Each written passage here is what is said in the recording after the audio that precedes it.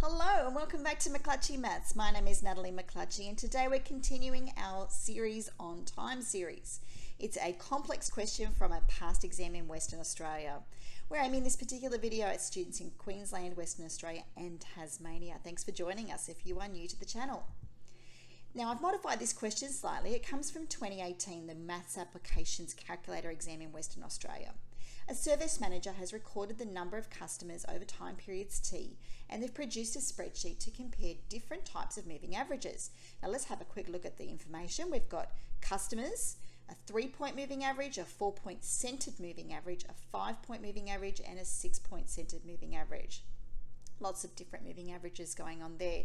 Now, I do go into a lot more detail in a couple of videos back talking about how to smooth data. That's the one you want to watch to find out how to calculate different types of moving averages.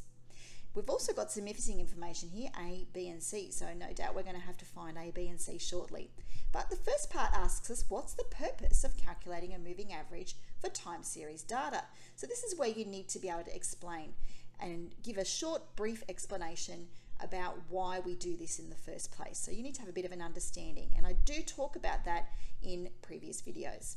But to answer this, the Western Australia solution was to either smooth the time series or to be able to identify a trend, and any combination of those two would have been an acceptable answer.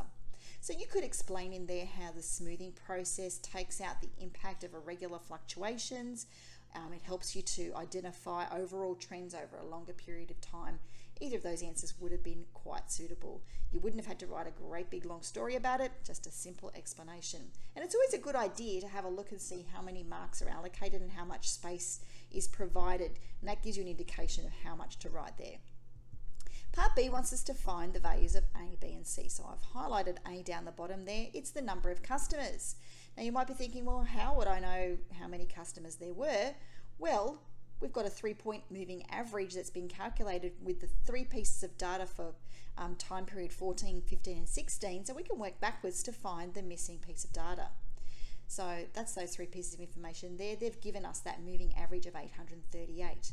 So let's work backwards by writing our formula firstly, substituting the information we have into the formula, and then slowing it down and working out what the sum of 864 and 834 are.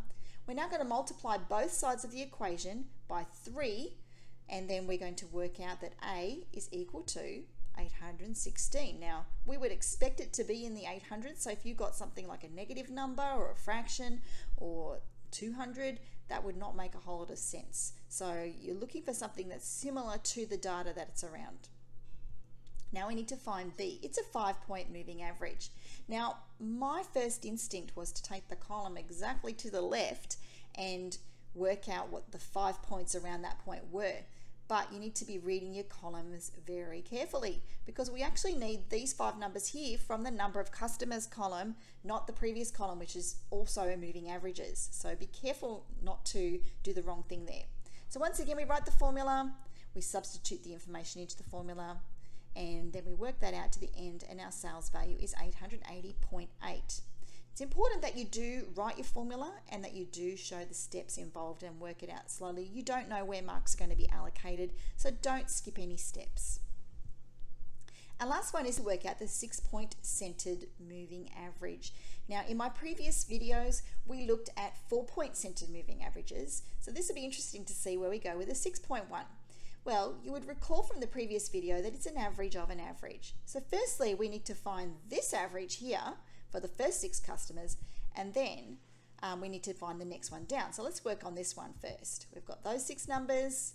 If we work out the average, that's going to be 882. Then we need to find the next 6 numbers. So if we find that second moving average, same process again, a little bit tedious, it's 895. Now those 2 averages that we worked out, we need to take an average of those 2 to center the moving average. So we're going to take the average of the first 6 point moving average and then the second 6-point moving average. So that's 882 plus 895 divided by 2. and that gives us a centered value of 888.5.